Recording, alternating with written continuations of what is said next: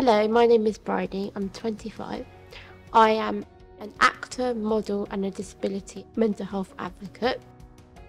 I got into acting for therapy actually for my mental health. I then went and did weekend classes with my local stagecoach school for a few years. I then tried to apply for college courses and they weren't very successful at the beginning, but this taught me about resilience and never giving up, and actually gave me some great skills and knowledge for what the industry is like when you don't always get that yes for that job that you've auditioned for.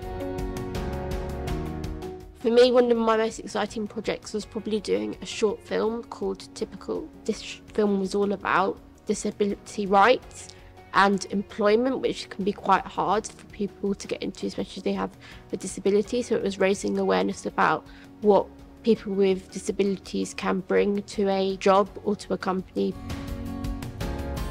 One of the nice things about the industry is you never stop learning. You can always learn more and improve, especially with other people's knowledge. And I think starting off doing stagecoach and performing arts courses is a really good foundation.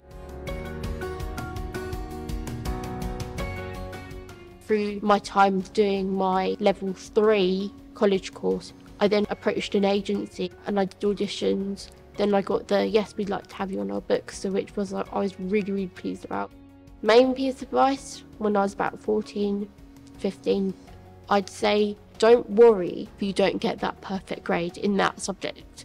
There's so many different ways of getting to where you want to be.